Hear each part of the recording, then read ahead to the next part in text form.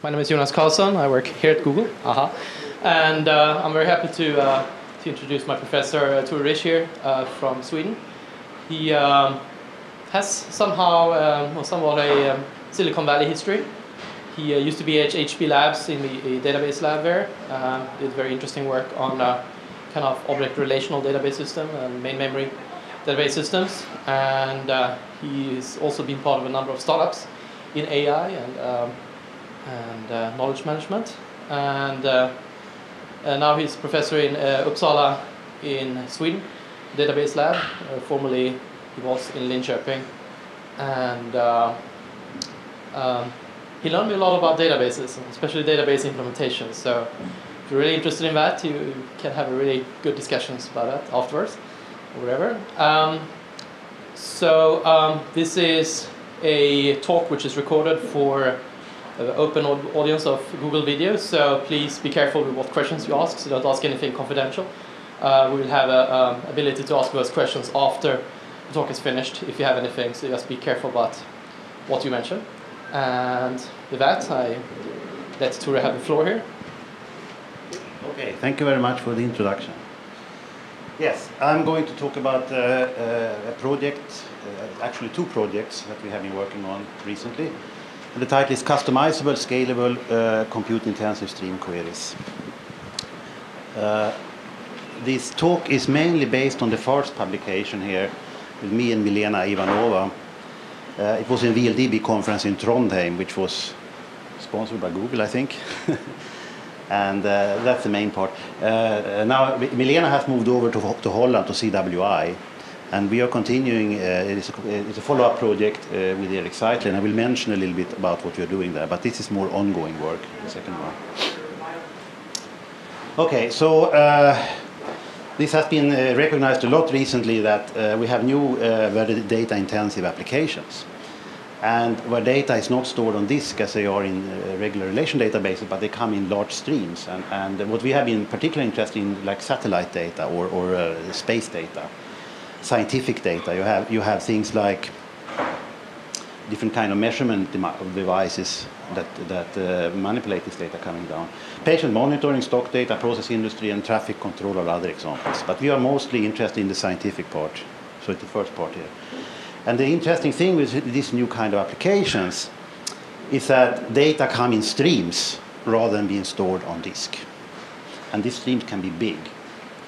So there's been a lot of interest in doing something called a data stream management system. You know, we talk about database management system. A data stream management system is something which is actually rather similar to a database management system, but it is also different. And this picture is actually a modification of the major textbook on databases, in fact, but it's now, instead of the database management architecture, it is data stream management architecture. So on the top, it is the same. You know, you have users and programmers, and they pose queries to the system. As not SQL, maybe something else. And then you have this big piece of system software called the Data Stream Management System, or the DSMS. And it has some software to process queries. And if it had been a database management system, there would have been a lot of software to process disk. But here there is instead software to access streams. And exactly as a database management system, you input some metadata, a schema. And the input, basically what it does, it accesses streams, and the result of a query in the relation database is a table. Here the result of a query is a stream. So stream in, stream out. So it's rather similar, but actually different. Now we want to see what kind of applications we have been looking at. And I've been, in Sweden for a while, and I've been looking for real challenging applications. And really, we got it in Uppsala, where they have a lot of physicists. So this is what they're doing in Holland. They are building the first in the world all software radio telescope, no moving parts. Instead of having these big steel things, what they are doing is they're putting out a lot of transmitters in this pattern here. Every dot here is a transmitter station. And there's some software and hardware over there, and it receives data in all directions from space, collects it into fast Ethernet cables, and it all collected into a central processing unit in Groningen in northern Holland. So now the stream rate here is pretty enormous. It is 20 terabits per second altogether, and they really needed a good computer.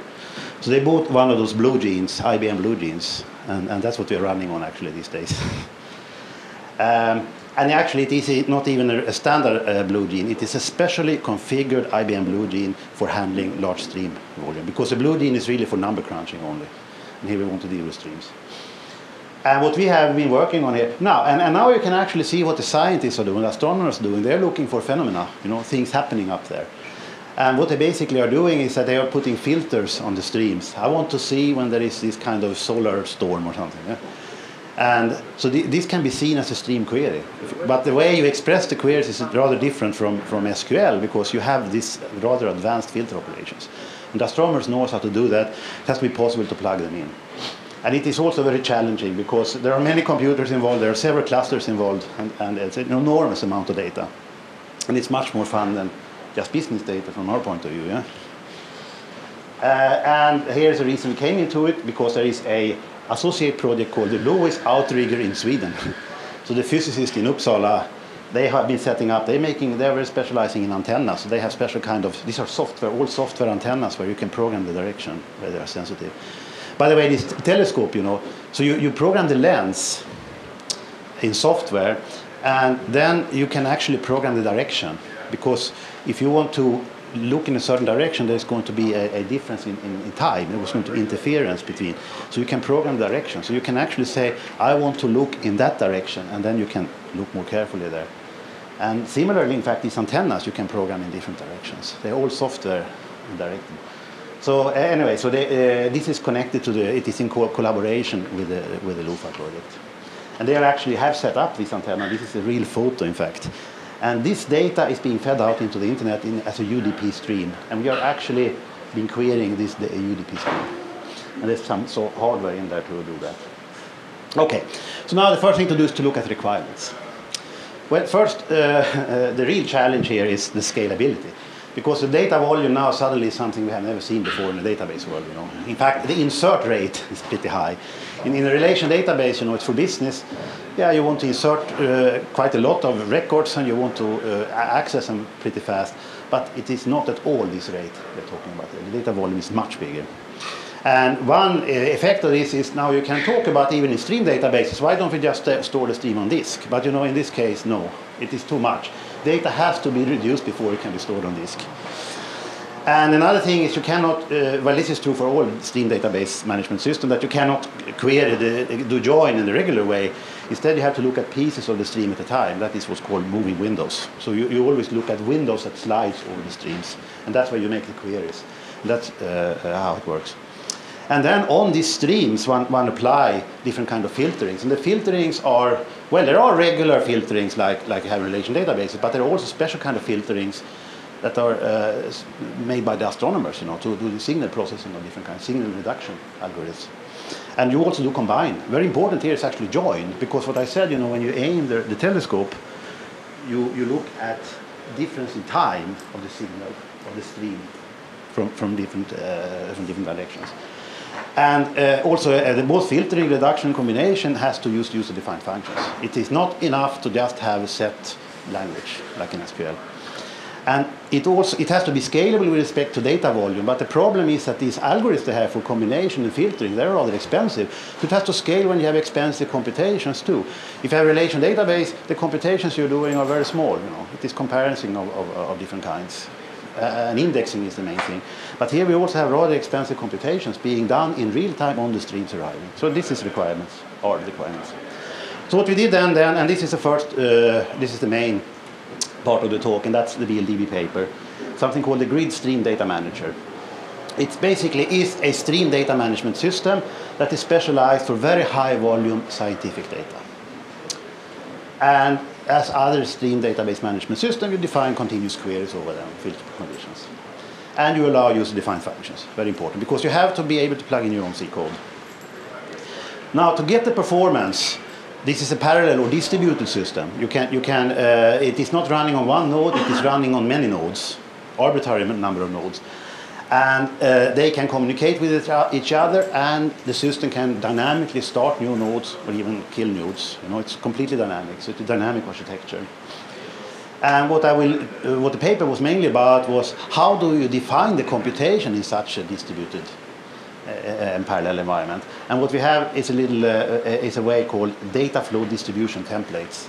It's a way of, for a given algorithm, you know, foreign functions have been used in databases for a long time. So you can easily define your own code in C and then use it in queries. But the problem is if you want to parallelize it, you also want to tell the system how to parallelize an algorithm. And this depends very often on the algorithm. And I will talk a little bit more about that. So there has to be a way to customize the parallelization as well. And that's what data flow distribution templates are about. And of course, in order to get the performance we need here, the engine itself has to run in main memory. There is not time to save on disk. Yeah? So here's a scenario how you use the system. So you are a scientist to the right here. And the scientist talks to some kind of a client program and will get the result back of the query normally as a visualization program. You don't want to get just numbers back. You have some kind of a graphics for that.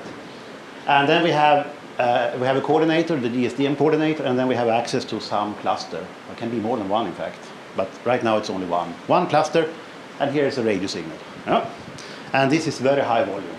Yeah? So what happens then is that the client specifies a continuous query and sends it to the coordinator. And I come into the details how this is done later. But basically you use these templates to define it. The coordinator, when you say compile, the coordinator generates a logical distribution graph. This is a data flow distribution graph describing how to do the computation. And the system knows then for a given query how to parallelize it. So here it is using this template to generate this logical graph. Now you want to run this. You say run. And the first thing that happens is run is that the coordinator downloads the code to execute that graph into the working node here. It starts 4 working nodes in this case. It downloads different pieces to the different nodes. Well, it starts them first and then it downloads. Now it downloaded. Yeah. And here you can see, well, you can get an idea what is happening. It's doing partitioning here. We have 2 partitions. This is partition 0, partition 1. It's a partition. And then we do parallel computation here. In this case, it's fast Fourier transform. It's not the normal one, it's FFT3 because of this antenna which has 3 dimensions. And then what you want to do is to merge it together.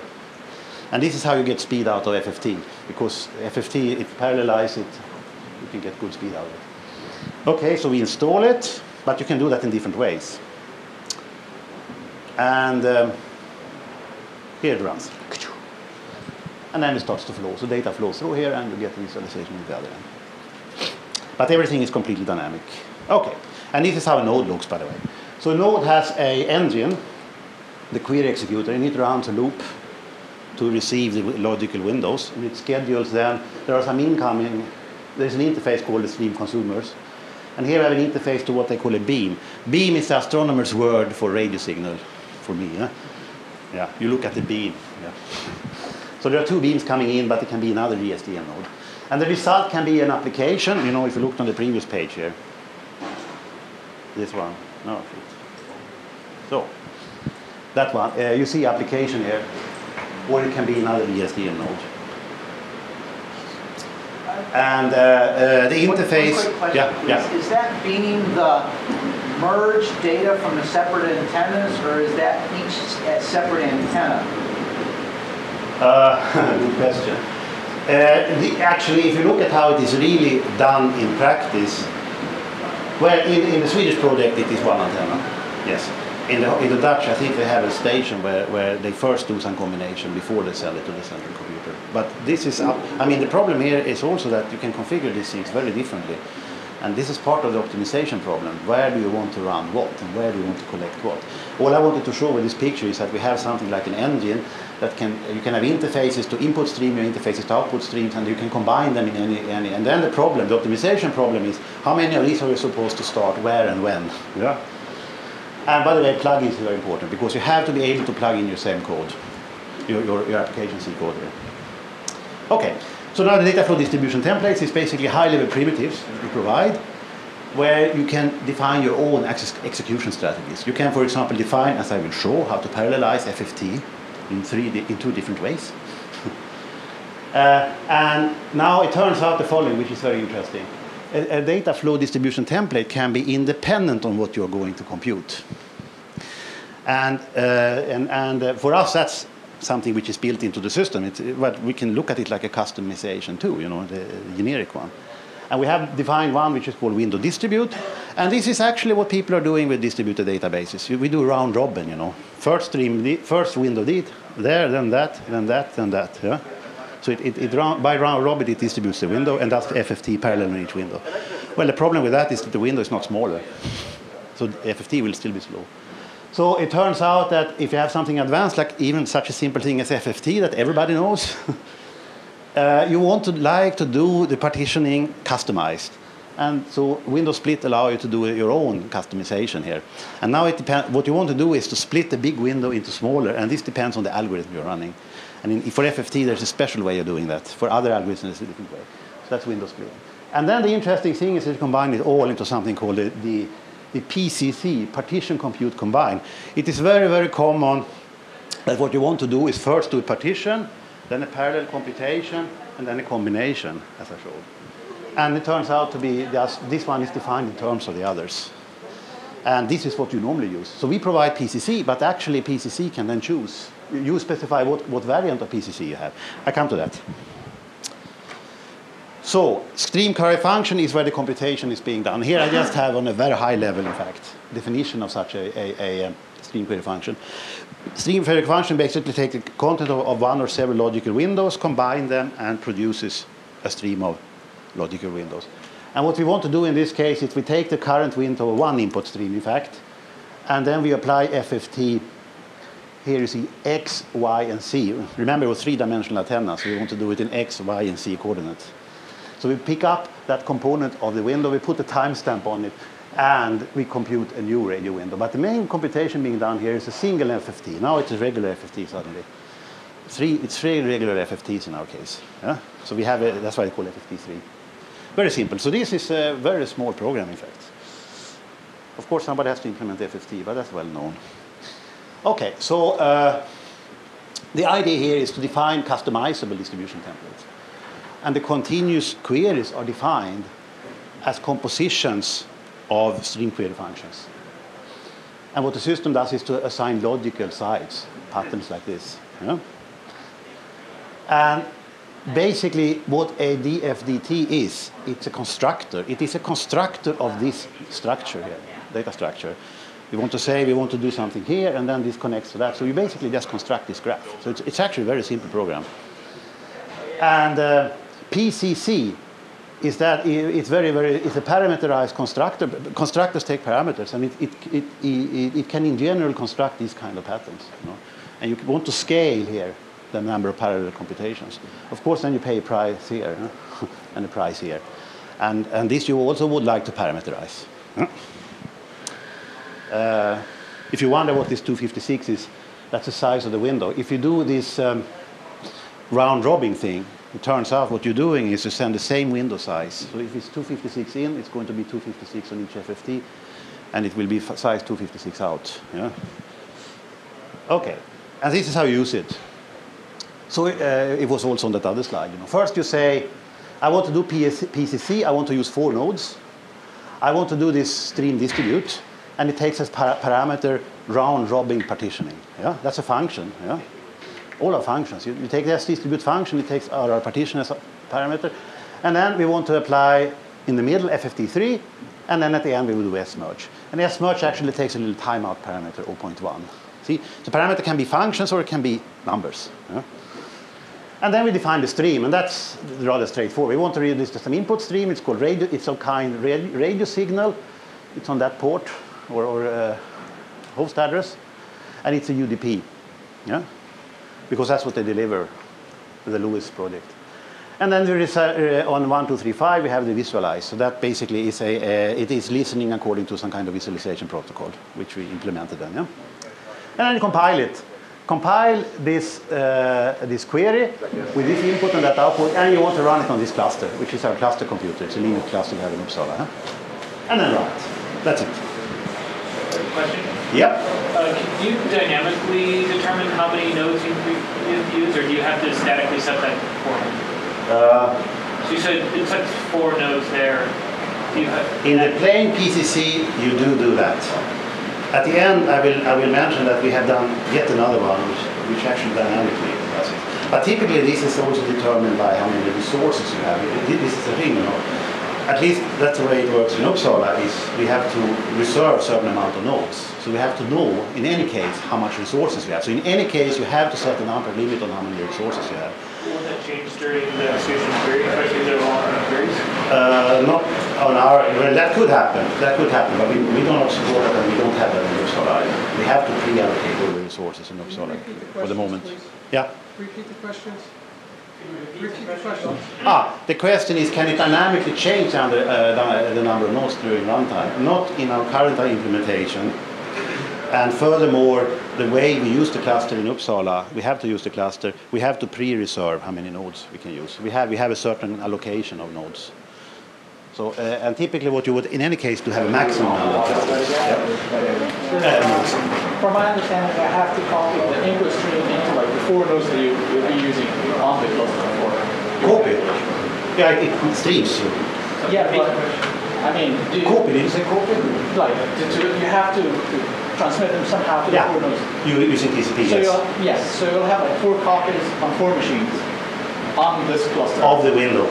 Of the window. Of the window. But not of the whole stream. No, absolutely not. Absolutely not. That's why there is a loop, you know, under here. Okay. There are some requirements now if we go to do partitioning, like for FFT. First of all, if you're going to do a parallel implementation of fast Fourier transform, it better return the same result, or at least approximately the same result. Yeah?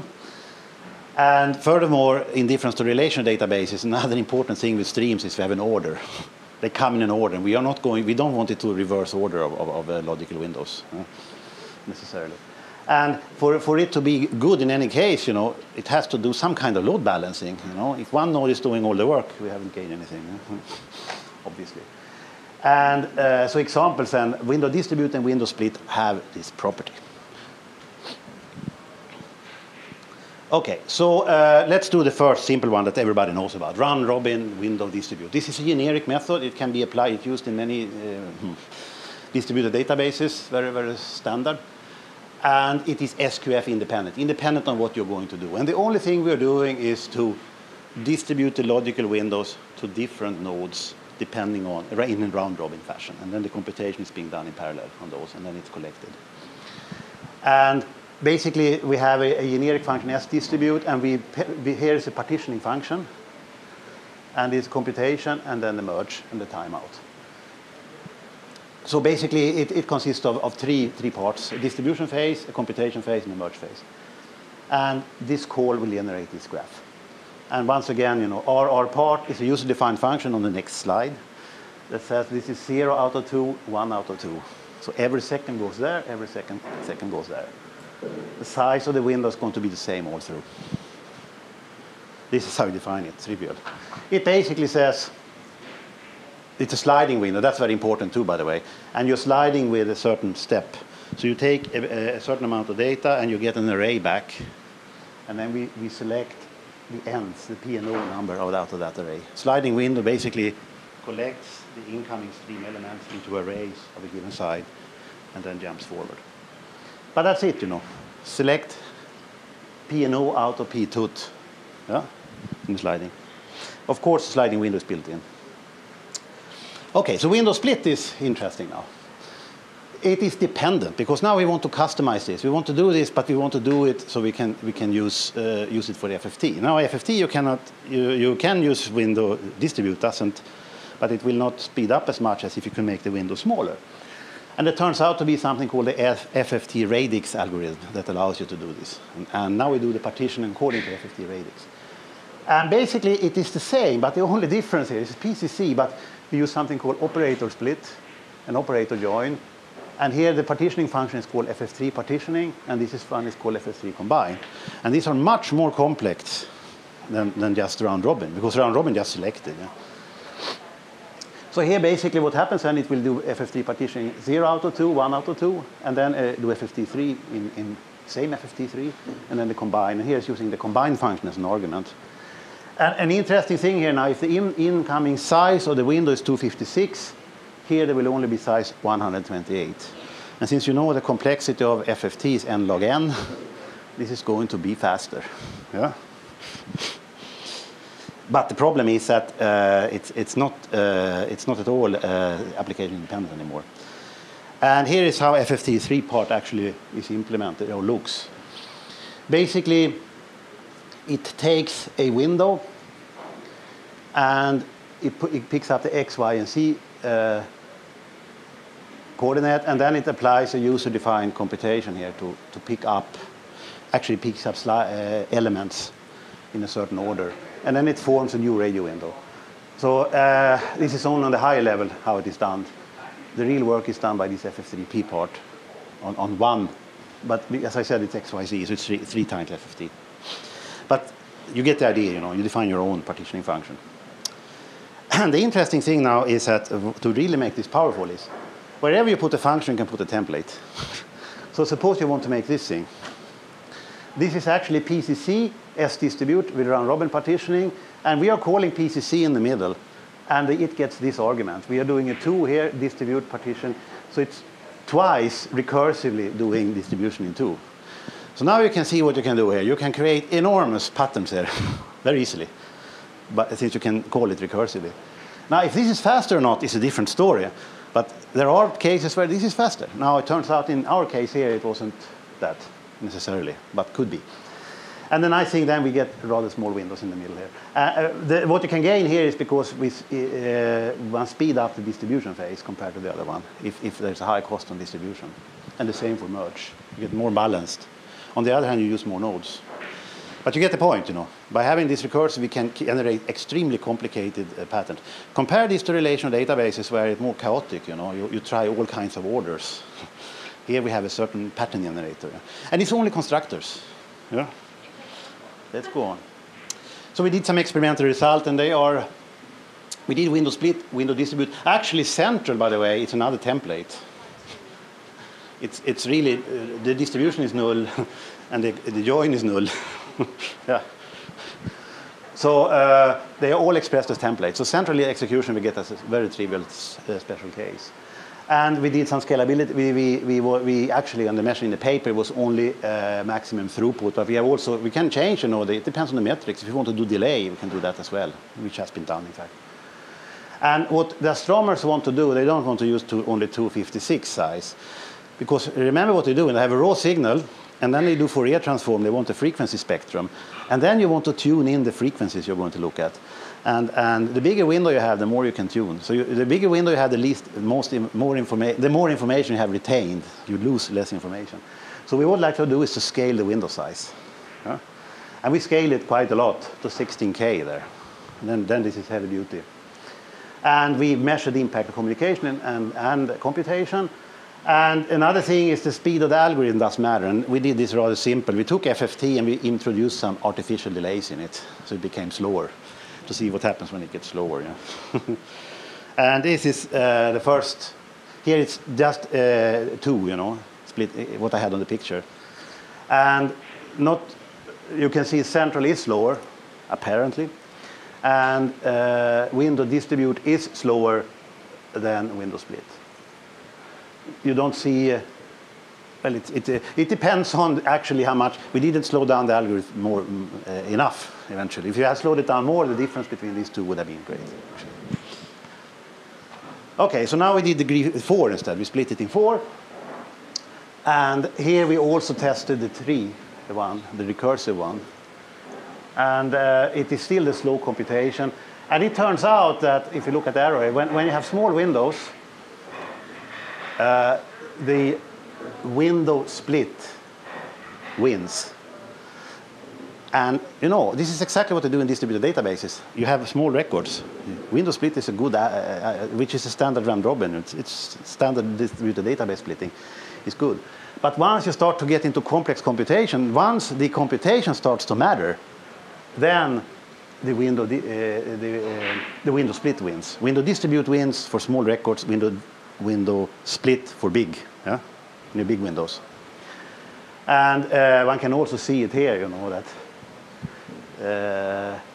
window distribute is slower here. On the other hand, the problem is that the partitioning combined algorithms are more complex in this case, yeah, because it was very simple partitioning and very simple combination. So the thing is, the more work you have to do, the better it will be to use window split. Okay, we did also with a fast, highly optimized implementation of FFT3. And here it starts to show that actually the tree is best. On the other hand, then it's not so heavy computations as before. And you also see that for small, well, it is, if you think of it, it's the same picture, it is just shifted. And we can just deal with much bigger windows now. That's the main difference. So for small windows, you still have the distribute is better, but for big windows, and the bigger windows, the better it is to do split. Yeah? So apparently there is a trade-off between one or the other. And one can also see it here on these graphs that the bigger the size, the more overhead you have on the FFT. And this is because of the complexity of the FFT. And then the split algorithm, the split partitioning starts to pay off. Okay, is that clear? Here we have plotted it where you see how much is the speed up compared to central case. And you see there's a window of opportunity. There is a window of opportunity for the window distribute here, but when it goes larger, it is bigger. By the way, you see this point over here, that's a tree distribution. The problem with the tree distribution is you use much more nodes. And the thing is, you would like to do the split strategy when there are some limitation on how many nodes you have, if you have some computation limitation. And so you have a trade-off here, you know. If you are doing too complex or too big patterns, you're using too many nodes. And then it might not pay off. Depends on how many nodes you have. Yeah. Now, if you want to look at related work to this, first of all, there's a whole bunch of work done on data stream management systems recently. And Aurora is probably the most famous one. Well, I shouldn't say that. It's one of the most famous ones. It's Stonebreaker and company on the East Coast. And there's a stream project at Stanford on the West Coast. And there's a Gigascope at AT&T, and there's a Telegraph CQ on the West Coast by Stonebreaker's former guy. And basically, the first generation data stream management systems, they were all central. It was like a central database, but they deal with streams. So the main difference here is to have a distribution and that we can do advanced numerical computations. We are not just dealing with simple things. And you can have large stream windows. Interesting is, recently people have been starting to look at parallel stream database systems. And there's a Flux at Berkeley on the East Coast, on the West Coast. And Borealis is the successor of Aurora on the East Coast. And basically what I've mostly been looking at is load balancing and fault tolerance. And the main difference is that we are looking at these expensive computations and how to use customized distribution templates. And then, of course, in the distributed database field, they have been dealing with partitioning for a very long time. And they basically have only generic ways of doing it. And they always assume small windows or small data records, round robin hash and range. In our case, we provide that too, you know, that's just another customization. Conclusion. So we have been looking at how to do continuous queries where you have expensive user-defined functions. And it's not enough to just implement them in C or something. You also have to specify how to distribute distribution patterns. And this is done through this language or constructor, set of constructor templates we have, where you construct the distribution templates. PCC is one generic such one, which is a very common pattern when you first distribute and then combine. And it is yet another one only.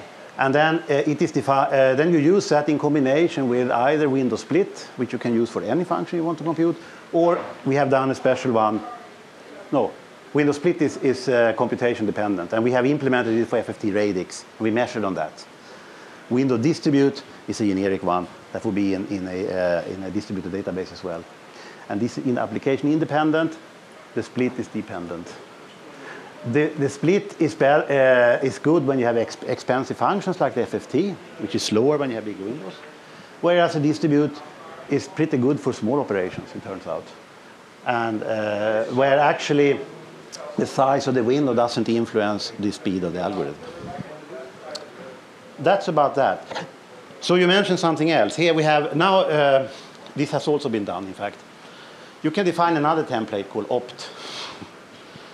And here, opt, you do this I want to optimize PCC with respect to FFT3. And what does this do? Well, it looks up what are the templates defined for FFT3, and then it varies the parameters. And it runs a profiling program. It stores the profiling data in a database, in the same database, in the coordinator, and then it chooses the cheapest one. And okay, you know, this takes 10 minutes. But then you run it. Yeah. Why not? So that's how so you can do specialized optimizers this way. And this is not complex. It's about 200 lines of code or something. So I want to talk a little bit about the continuation of this, a very exciting thing called SysQ, Supercomputer Stream Query Processor. And as I said earlier, in the LUFAR project, this is mainly together with LUFAR. The other one was primarily in collaboration with Lewis, but these projects are together.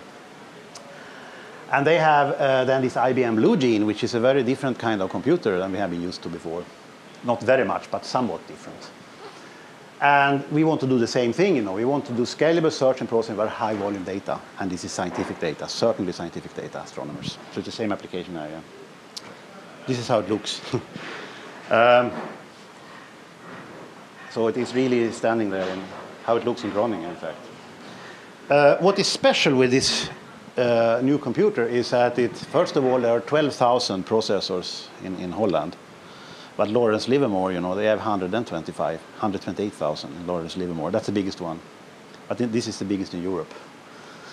So 12,000 processors. Now, one problem with so many processors is energy. It generates a lot of energy. So what they have done is to deliberately make them slower. It's only 740 or something megahertz. So they are rather slow. But that also means that every processor only uses 10 watts. You have to compare that to a PC. Just 100 watts. So they're rather slow. However, it turns out that it's a fantastic communication between them. It's a gigabit network between them. So it's very, very fast communication between these nodes. And you have about half a gigabyte of main memory on each node currently. But that can be increased. Yeah? Another thing, to make this lightweight, this system, they actually do not have full Unix at all on this. They have a subset of Unix, but it is really a subset, which is very nice. So if you don't use certain things, you can run your standard Unix program, yes. And so, but you cannot use threads. No. There are different kinds of nodes, in fact. Some nodes are specializing in communication with other nodes, and some nodes are specialized in communication with the outside world. And some processors are doing computation. So you can do different things on different nodes. And there are different kinds of communication channels. So you can choose different ways of communicating between these. So there's lots of tools here. You know, there's lots of hammers, but you have to know how to use them. And the way some people do this is they do an assembly program, you know, to make a very, very fast implementation on a Blue Gene or whatever they want to do, like some kind of signal processing for LUFAR. That has been done, you know.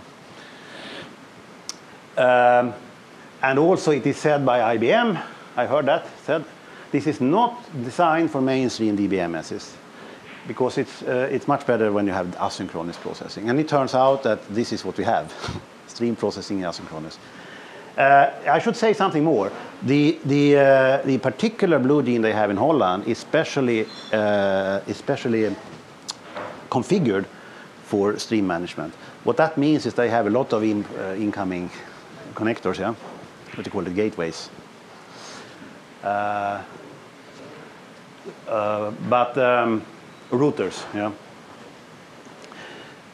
So there are a lot of incoming cables basically into the computer, and also out. Much more than in Livermore. What I heard is if you try to do the same with 120,000 processors they have in Livermore, it will be very high cost. You know, so there's a trade-off here how many nodes you can have, depending on how many input connection you want to have.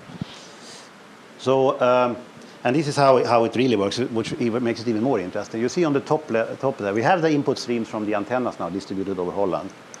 They go through this fast Ethernet into a back-end cluster. And the back-end cluster is just a regular Linux cluster, regular IBM Linux cluster. And then there is a fast connection between the back-end cluster and the blue gene. And in the blue gene, this data reduction is being done. And then reduced data goes to the front cluster. And then the user will see it. And now in our case, we are basically submitting stream queries.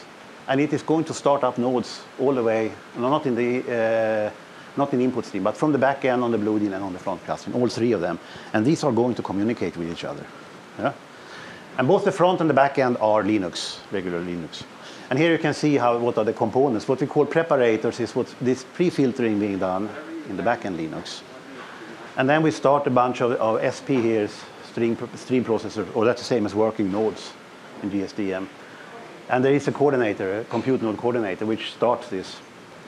And and this is stream, the big arrow. And there is a query master which collects the stream and sends them over to the front stream processor and then over to the client. And here typically you do visualization, here you do data reduction, here you also do some data reduction.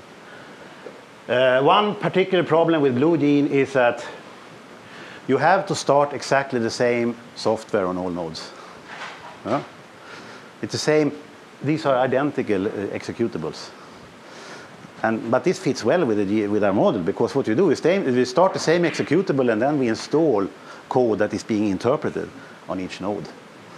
So even though they have been thinking of it like running the same software on each node, on every node, we are able to run almost anything. By the way, they're using MPI here, native MPI for communication, which is pretty interesting actually.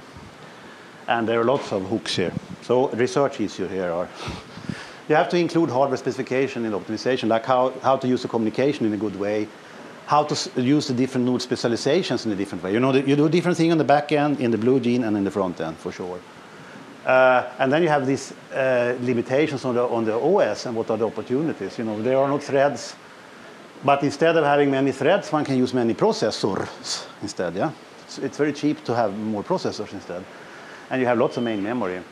And you want to optimize the streams across several different clusters, and you want to do customization exactly as we did in GSDM here as well, actually. So that's it. Yeah? How do the systems deal with the crashes, nodes and Crash? Yeah.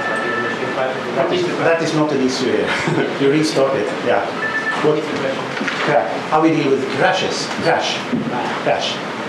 No, we are not currently dealing with crashes.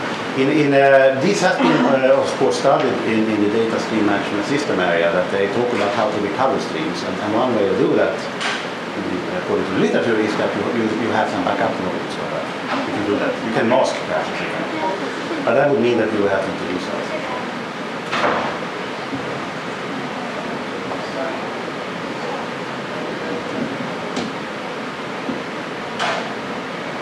Yep.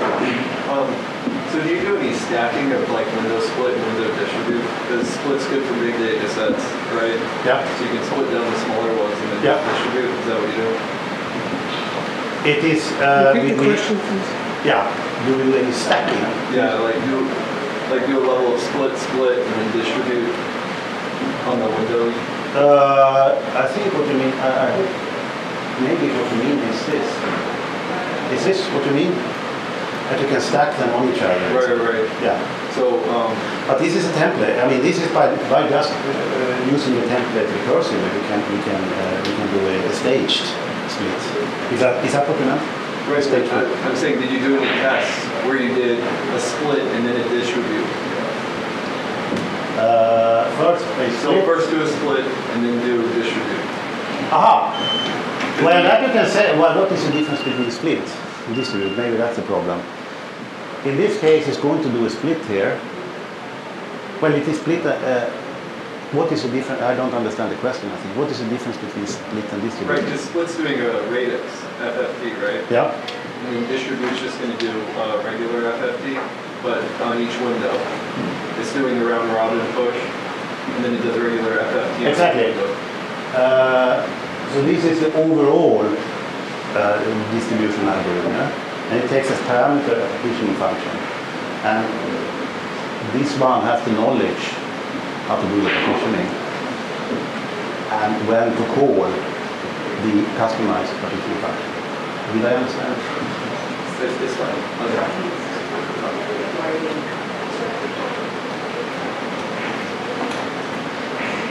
I mean, I know you have something called map reduce here.